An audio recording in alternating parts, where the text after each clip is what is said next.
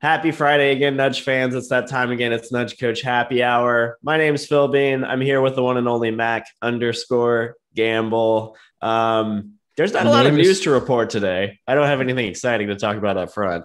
other than I've now been called underscore in I think two different times in the wild over the past week. So That's that great name stuff. seems to be catching on in a way that I don't think we anticipated. Go team. Keep it up. All your emails to the show, mention Mac underscore Gamble or just call him underscore. That's totally fine with me. Hey, random shout out. This just crossed my mind for some reason. Good friend William Cochran's birthday is today. Shout out Will Cochran. He's not going to listen to this, but what the hell? That's true. Thank you for reminding me. I need to text him. That was exactly what went through my head. I need to give him a shout. Mhm. All right. Everybody is excited to hear that, I'm sure. Interesting week, as always. We relearned an important lesson, I would say, this week that I think we should dig into a little bit because it's a lesson that I think all of you could relearn as well. And here's basically what it is. We relearned why we measure everything and what can happen when you make small adjustments to the right thing. Let's start with why we measure everything. This feels like an existential question. I think early on too, I'm a big believer in measure everything because if you don't notice when things don't work. So you think about all the systems and processes you have in place, like email automations and lead capturing and all these little pieces that connect. And I find if you, especially early on, if you don't measure everything, there's a very good chance something's just not working and you have no idea about it. And, Yep. technology doesn't always work. And that's just the nature of what it is. So I always recommend we have a dashboard we look at every week. We look at the numbers and for the main point of just helping point out to us, hey, is stuff working the way it should be, or is it not? Do we need to look at this in more detail? I think Mac referred to this as the oh shit dashboard right before we jumped on, which Yep. I didn't know we had branded it as such, but I think that's exceptional branding for it. I'm relabeling it today to that. But I think it's really important early on, especially if you don't have a huge team, that because you're probably relying on a handful of different systems, that especially if you're thinking about anything that's kind of client facing or prospect facing that they're interacting with, and there's a handoff or they're kind of jumping across different systems, especially if it has to do with like your acquisition or how you're engaging your clients.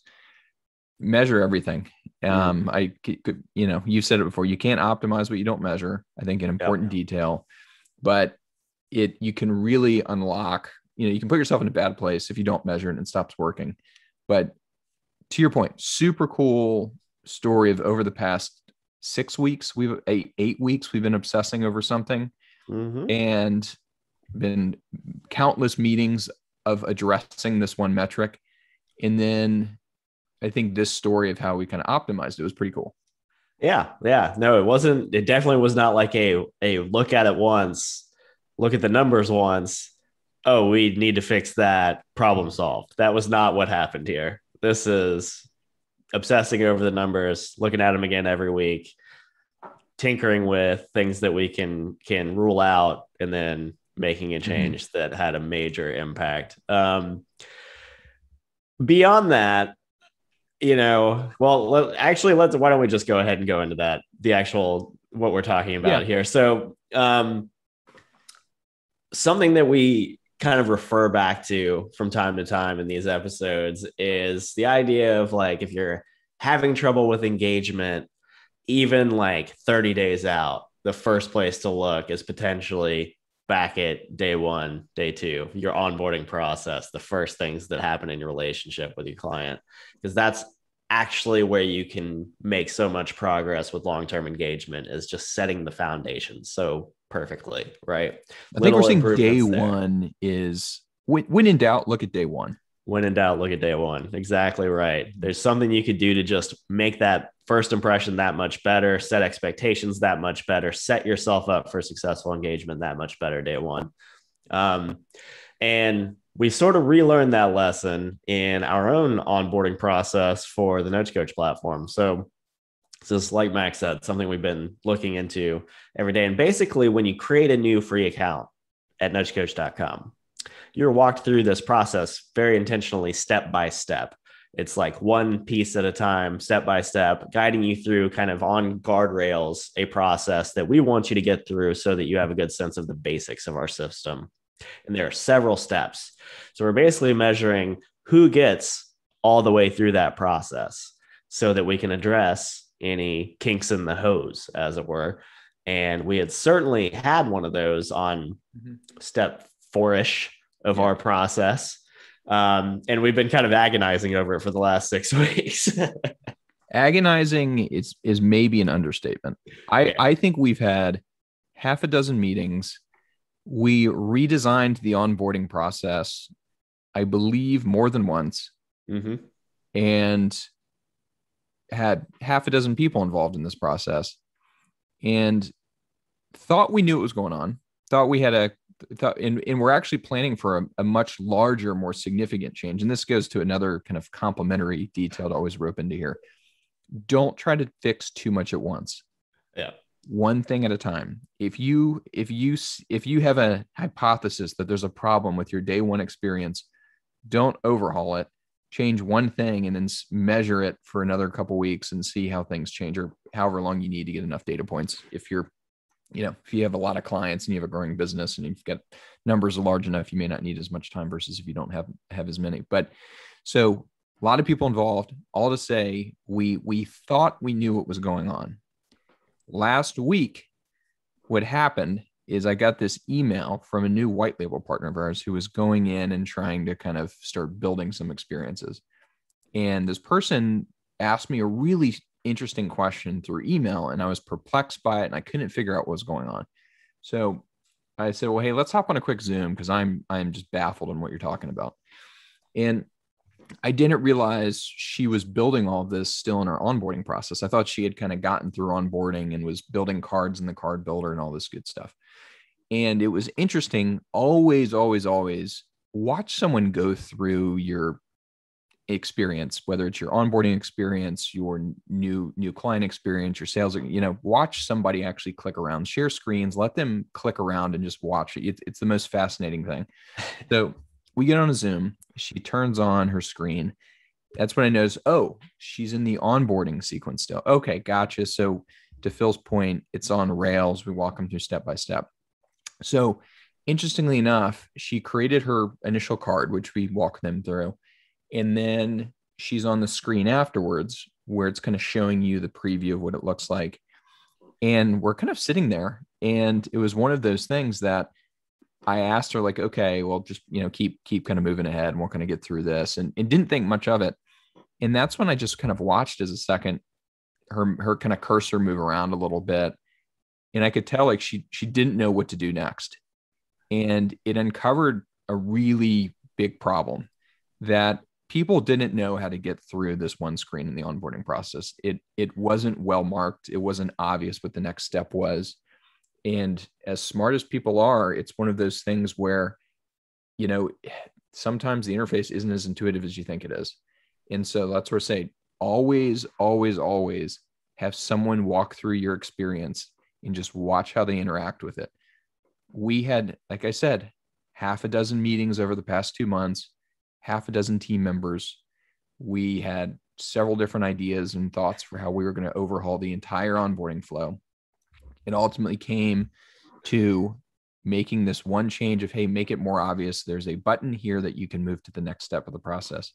And I don't know if we want to touch on the numbers a little bit because it's pretty phenomenal, but yeah, I don't have them in front of me, but let's just, so say we're losing, something like 25-30% of people at that step, something really. I have a rough numbers. We went from having about 50 to 60% of people getting through it, our onboarding flow, which this is like super transparent. This is us like, here you go, transparent to the audience, which was interesting because we have a lot of people upgrade into paid plans. So the people that were getting through it and having very well educated.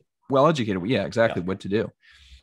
So we were hoping and making this change once we kind of figured this out over the past week. Oh man, like that'd be really cool if this unlocks like an additional, 10 to 20%, which would be massive. I mean, it's a huge jump from kind of making one little change. Not a ton of data yet.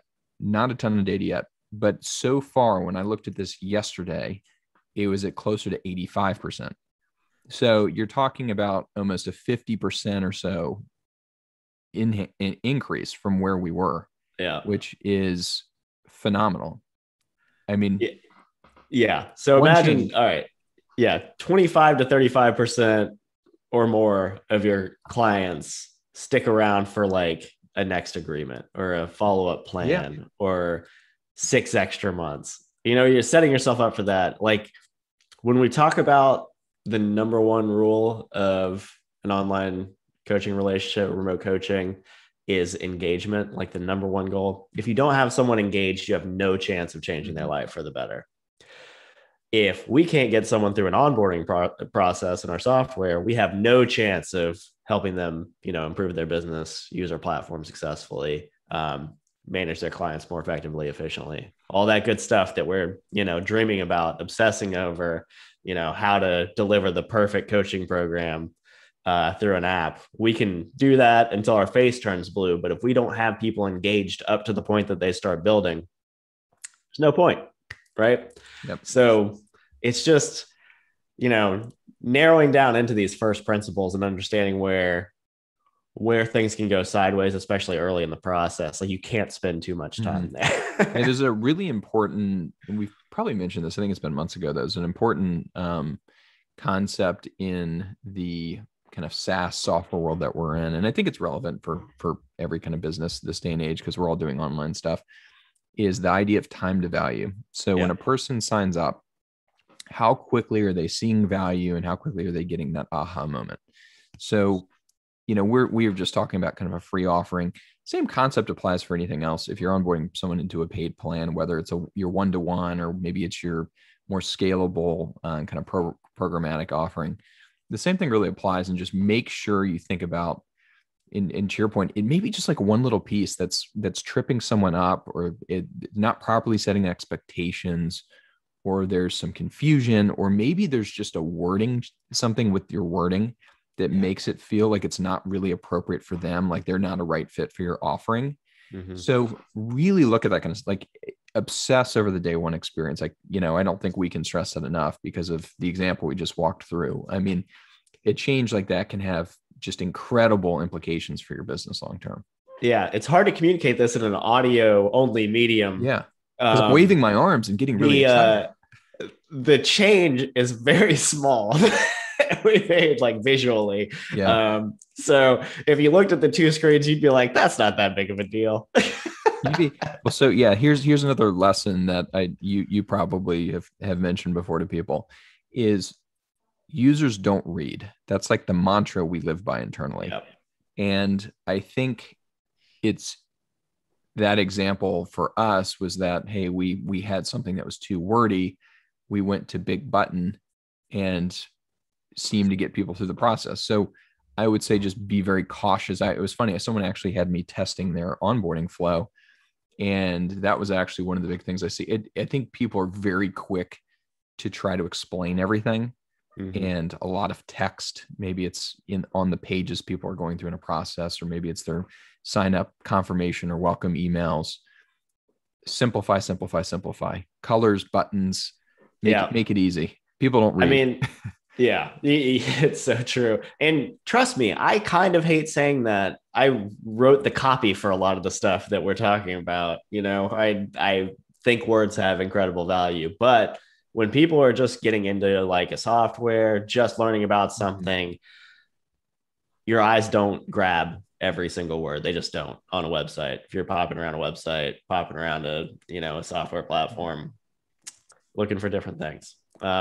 So, you got to be humble about it and just try to solve the problems in every way you can. And most of the time it is going to be simplifying and drawing attention to the right places. There's a reason that I think the design styles have gone in a certain direction, which is like a lot of white space, sparseness. And that's because in a white background, you can draw attention to one specific item a lot easier than if there's a lot of chaos and color going on all over the place. This is just all tied to the same lesson, which is there's going to be one important thing that you need that client to do when they're just kind of getting started. Make sure that is the most obvious thing that they're going to see there, right? Yeah, because you can't expect them to absorb everything and to like do multiple things at once, basically process multiple things at once. Yeah, it's interesting because I guess, anyone who's in online coaching knows you're wearing multiple hats. You didn't realize as you were probably getting trained to be a coach that you also had to be like a digital marketing expert. You had to have some web knowledge. You had to, create email campaigns, all that kind of fun jazz. I would now say a new hat you have to wear is you have to also be a UX expert. So just add it to the list. You're now a UX expert. You have to analyze everything, the user experience. You know why that is, Mac? Why is that? It's because 2021 is the year of the client experience. The year of the client experience, which I feel like someone did mention that to me on one of the calls. Somebody who listens to the podcast, and I completely geeked out over it. But I think it's so true though. I think now, and you're seeing some really neat experiences. I mean, I can think some of the calls I've been on, we're kind of seeing coaches' websites and then seeing how they're handling the enrollment process. They're starting to think through that onboarding into some of their, let me put it this way. I think there's a lot of emphasis going to the kind of the sales and marketing side of things.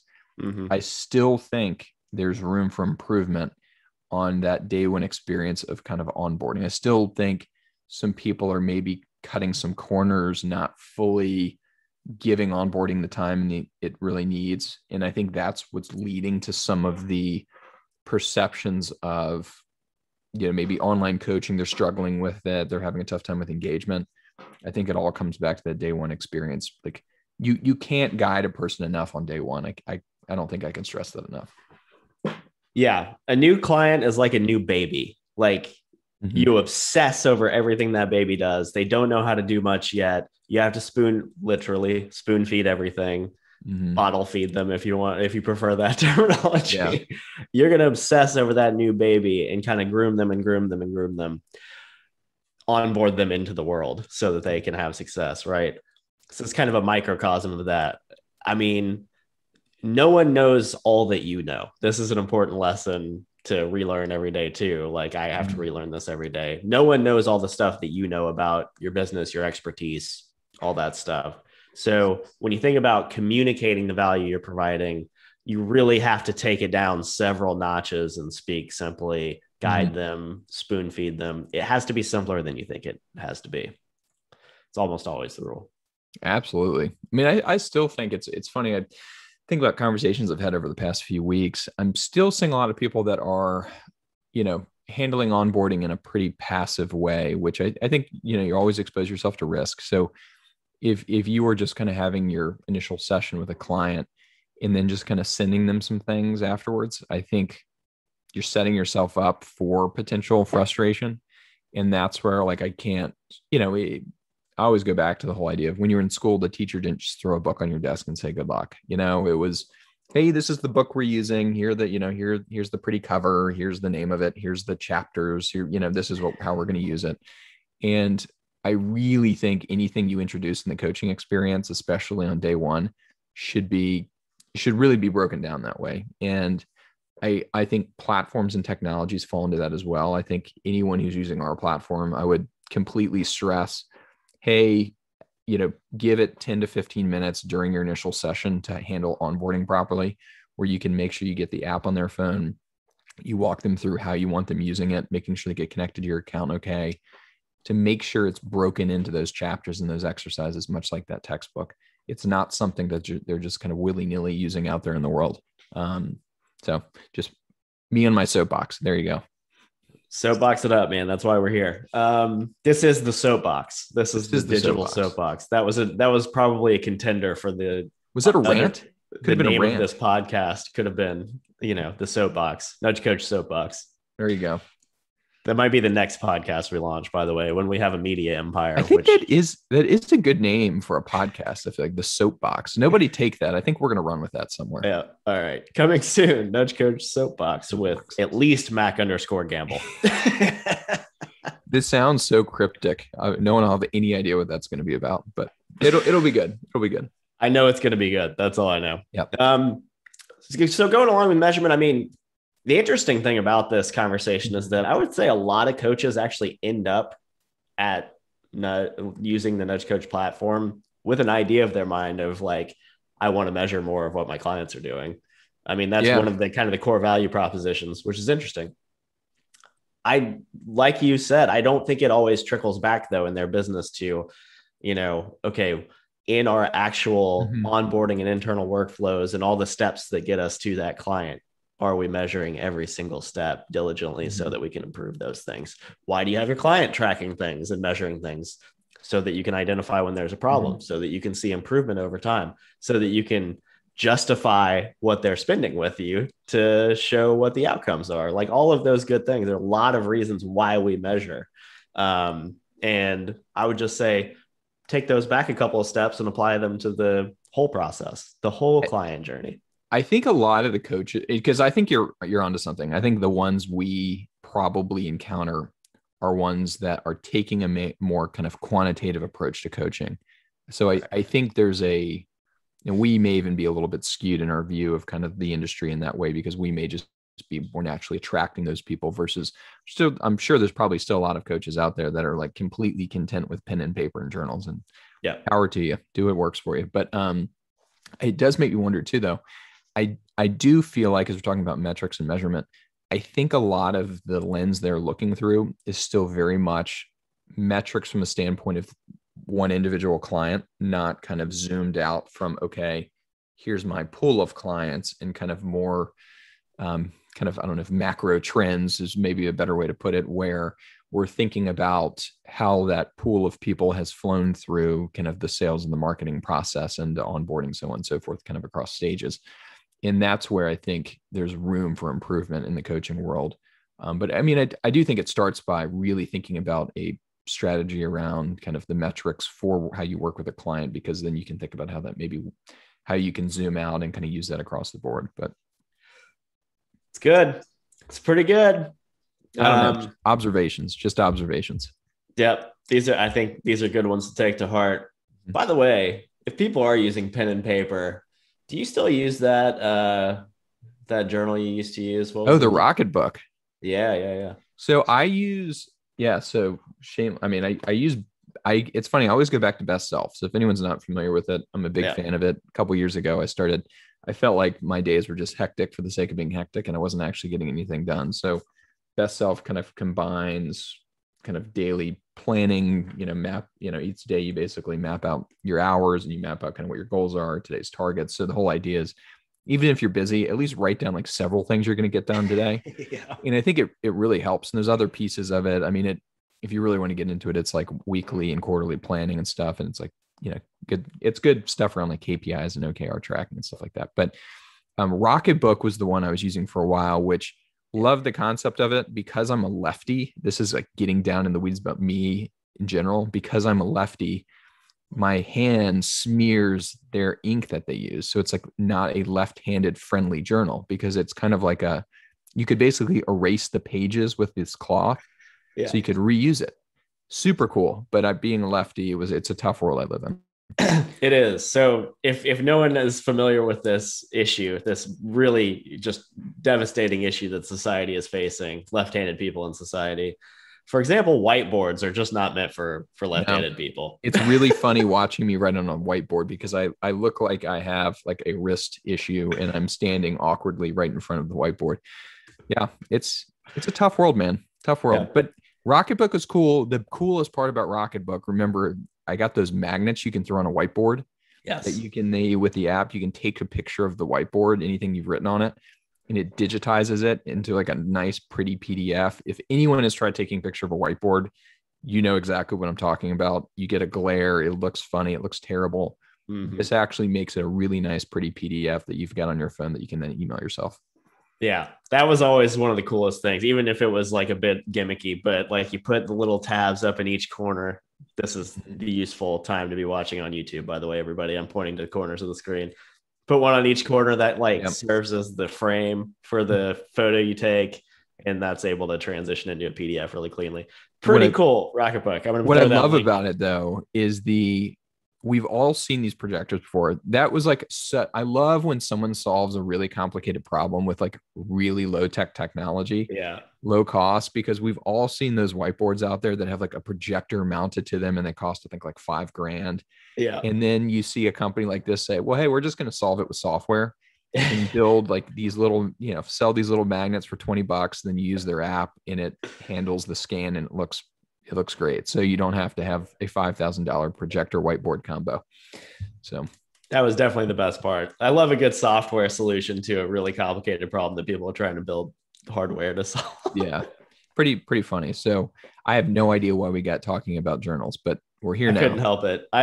That's exactly what I was hoping you would get into. But okay, well, you know what? I'm gonna, because some people are pen and paper people, and they may even be listening to us. Even if you don't use it with your clients, you can use it in your day to day. So Best Self, Rocket Journal, a couple of things you can check out. I'll throw some links in the show notes for that. Yeah, for sure. Oh, who hears the fire truck going by me? I wonder if that's getting picked up in the background. Oh, I heard it. Definitely got picked up. There we go. What was next on the agenda? Next on the agenda was, can you think of any other reasons we're measuring? Yeah, so I guess in general, for anyone that, so we measure, just to kind of give, I'm not going to go in individual data points, but basically our sales and marketing, kind of the snapshot we take each week for the most part is, so it's kind of our full funnel. So thinking about top of funnel activities like site traffic and new free accounts that come in, the new conversions that come in, so the number of new customers we get, and then the amount of churn that we have. So if you're a coach with only a handful or a dozen clients, tracking some of that granularly each week probably going to be an overkill because you don't necessarily have a lot of new customers coming in and coming out week to week. However, if you're someone who's really expanded, maybe you're dealing with kind of a high volume offering, it's something you may want to start looking at that, especially when it comes to churn. And I can't say enough, when you start launching a lower cost offering, membership based offering, something where people are paying you probably under $100 a month, you really do want to be thinking about churn and what your churn is each month, and really be thinking about ways to optimize that. So for us, it's like site traffic, number of free accounts. We do number of calls too, but number of new customers coming in, and then churned accounts are the main ones we're kind of looking at from like just week to week. Hey, is everything working okay? We then, to Phil's point, we do a lot of analysis around like the conversion rate, on the completion rate of our onboarding flow, because for us, it is so important. If these people aren't getting through our onboarding flow, it means they're probably not going to book calls with us, and they're probably not going to have a great experience. So I think in terms of, if you're just getting started as a coach or you have a small business, I'd look at site traffic. I look at the lead you have coming in, some good starting points there. You can start looking at kind of what that conversion rate is from site traffic to becoming a lead. Maybe you're using something like MailChimp for your emails. That's what we use. I don't know, Phil, any other kind of metrics you want to touch on that you think are important? Yeah, I think those conversion rates. Sorry, what were you going to say there? I'm saying just for this conversation. I know there are a lot of important metrics out there just for this conversation. Yeah, I'll try not to get too crazy. But no, I think that's absolutely, where you start is kind of unique visitors to the website, or however you're kind of getting people. This could. We definitely have clients where this would go into a conversation about how many people are coming from my Instagram account, how many people are coming from whatever else, right? And the majority are literally from Instagram. But either way, you get kind of unique visitors to the website, leads. You want to know that conversion rate, because that's where you're going to really start to see kind of the effectiveness. If the conversion rate is, say, 3%, now you have that benchmark, it's 3%. If you make any changes to your landing page, now your web page, in a couple of weeks time, depending on your volume, if those changes are positive for the experience to convert more leads, or if they're negative, if they're hurting your workflow there, your funnel. So that's it. You just measure to find those opportunities. And like I said, it's not always immediate. We've been measuring literally every page, every screen that a new client of ours touches on the way to creating a free account and setting it up. And we identified weeks and weeks ago that there was a pretty big drop off on this particular step. One particular page of this, if you go back to kind of the first page visit, that could be like 30 things that are happening.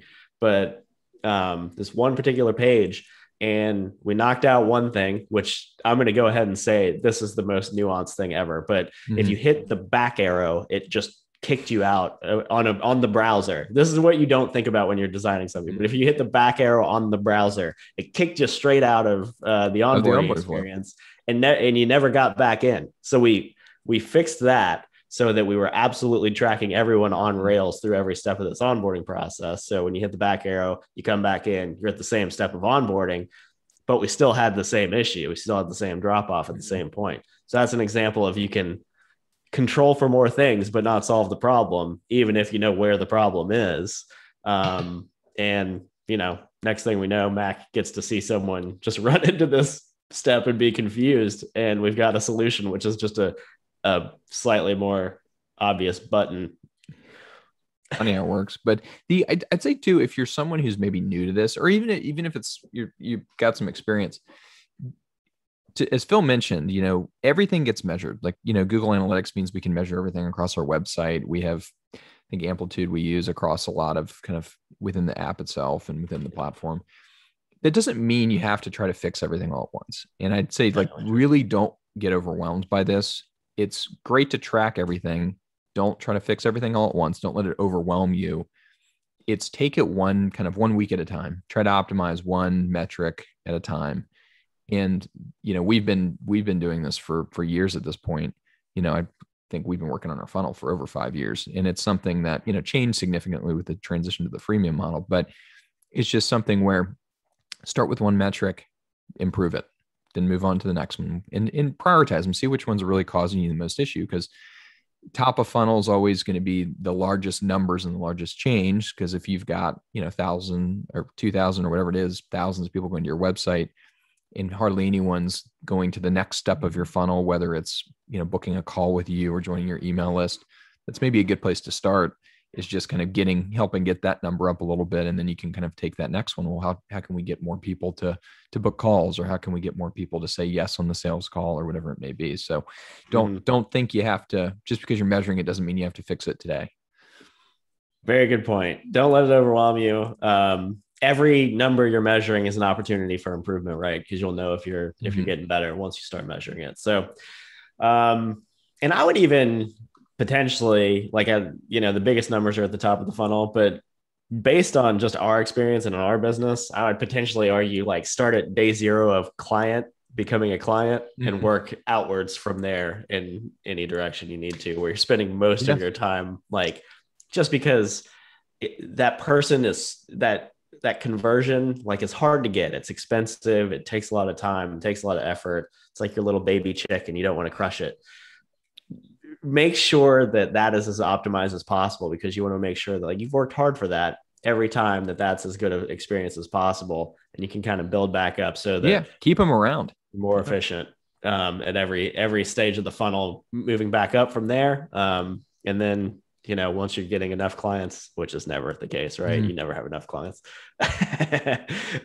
You can start moving through kind of the course of your program to optimize that more too. Well, put bluntly, if customers are signing up and they're not sticking around, not worth putting emphasis on signing up more customers. You got to fix that hole in the bucket first. That's right. That gets into a new metric: customer lifetime value. Lifetime value.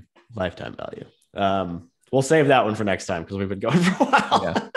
I think this is good though. Hopefully if you're listening to this, one of the 3 listeners we have, you've got ideas, questions, motivations, inspirations. Let us know what you're focused on, what you're measuring. I think, every business is different. Every funnel is different. So interesting to see kind of what are the key performance indicators you're kind of living by with your coaching business. For sure. I got some good emails after last week, by the way. So appreciate everybody. Jill, Dr. Feely, a couple more. Shout out to Dr. Feely for the audio message, by the way. Message after our episode on the value of audio and the content, I definitely appreciate content boom. That was very good. Very cool. So keep that up, guys. You can send us straight into phil@nudgecoach.com. I've stopped giving out the podcast email address, because why not? You guys want to connect with me anyway, right? Not the underscore. You can also send me a message on Instagram at the underscore. That's true. That's Mac not my full name. It's just Gamble. Mac_Gamble. It's not like the underscore just sounds ridiculous. That's not what my name is on Instagram.